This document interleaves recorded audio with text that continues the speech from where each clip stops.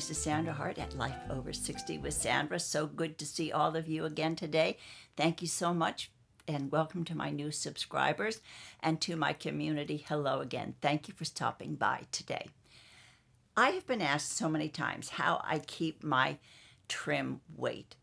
Well, during my lifetime, I've always gone up and down. Maybe the heaviest would be 20 pounds, and then a light bulb goes off in my head, and I say, hey, wait a minute, you have to really watch it. During COVID, I was thinking an awful lot about life. I wasn't doing as much exercising, of course, as all of us. We were kind of homebound for a while. And I really wanted to get my body back. I wanted to get back to the way that I was when I was in my 20s and 30s. And I came across a book. It's called Whole Body Reset. Now, I'm a pescatarian, which means I eat fish along with vegetables. I don't eat meat or dairy products. And I thought, how am I going to lose this weight? This book really opened up my eyes because it was right down my alley. I don't like dieting. I don't like things where I have to weigh and measure and deprive myself. This diet, or this way of eating, made so much sense to me. As you know, when we're 20 and up until we're 50, our metabolism is really working great. We have good muscle tone, and it's working to really burn off that fat. But by the time we reach 50 or so, even though our metabolism doesn't slow down that much, and honestly, studies say it slows, but it doesn't slow down that much that would make you think, oh, I'm going to get fat now. What happens is we lose about 3 armfuls of muscle weight. 3 armfuls of muscle weight. Now, that's a lot of muscle, and we keep losing it all the time. And why is that? Because we don't eat enough protein on a regular basis throughout the day. Protein builds muscle. Muscle burns fat. It just makes sense, and it makes sense to me that if I'm not burning fat, then I'm not really getting rid of that blood sugar, and that blood sugar and all that stuff is going into belly weight. And that's what happens to us when we reach a certain age. On this particular eating plan, you eat protein, but not too much protein. It's not a high protein diet. You eat at least 25 grams that women need of protein, breakfast, lunch, and dinner. Now, most of us, when you think about what you eat, most of us have our heaviest protein intake at dinner, don't we? You know, we have meat, or with me, it'd be salmon, something like that. So most of our protein usually is eaten at dinner. So we are not equally distributing that during the day, so that our metabolism is not working like a little machine, like a little train going along all day long, helping us to build muscle and burn that fat. They recommend that we eat, as women, at least 25 grams of protein for breakfast, for lunch, and for dinner. Therefore, our metabolism is working efficiently all day long to build muscle and to help us burn our fat. Now, I always thought I had a pretty good diet. You know, I have oatmeal or some kind of oat breakfast muesli or something in the morning with berries on it, and a cup of coffee. And I'm finding out that that's really not enough protein. So what do? They have suggested that you add things to that breakfast, like hemp seed, that will increase the amount of protein that you're having for breakfast. So if I just make that tiny little bit of adjustment, then I will be getting the protein that I need for breakfast. And if you have yogurt, you can add yogurt and hemp seeds, and you can even add peanut butter to that, putting peanut butter on bread, whole wheat bread, and that will bring you up to the amount of protein, 25 grams at least, that you need during breakfast. And for lunch, I've always had this is my regular thing I do, a smoothie, a protein smoothie. But I've added peanut butter to it. I've added hemp seed to it.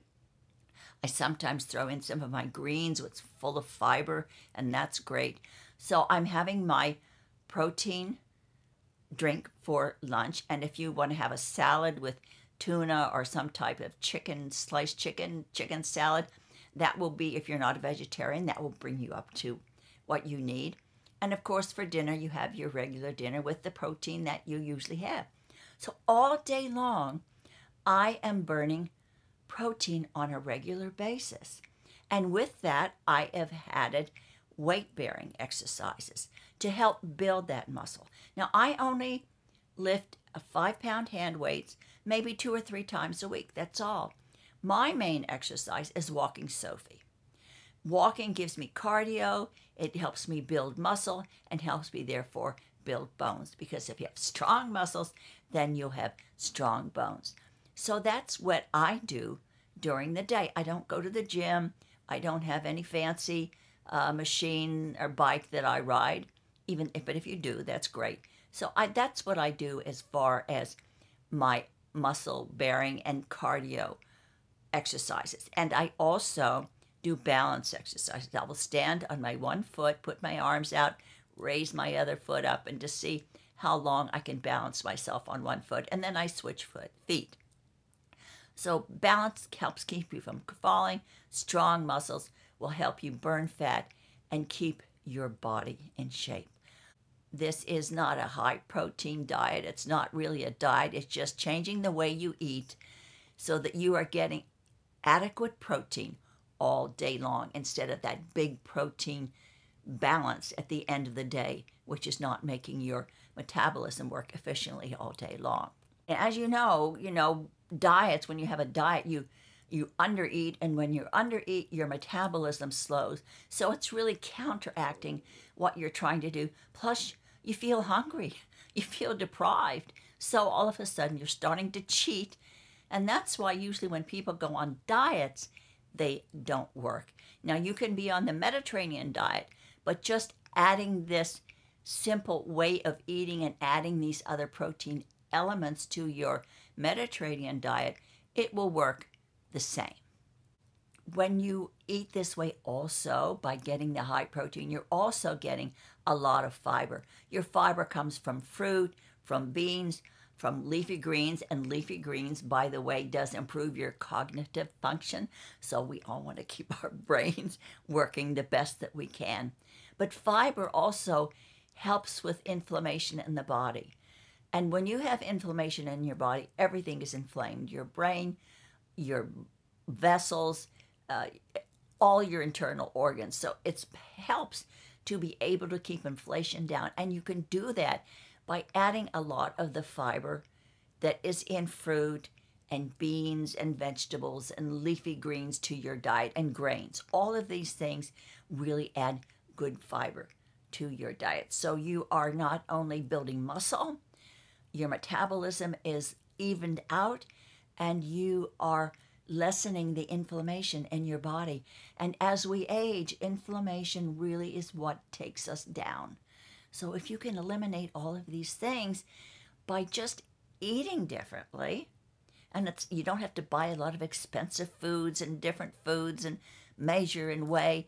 It's just absolutely, for me, as you know, when I'm older, less is more. So what I can do, if it's easy, I'm all for it. I have lost 21 pounds on this way of eating. I am back to just a few pounds over what I used to be when I was in my 20s. I didn't want to lose any more weight because when you get older, if you're too thin, I think you look frail, and I didn't want to look frail. I still wanted to have a little bit of curve to my body. And I have maintained my weight, and I have lots of energy.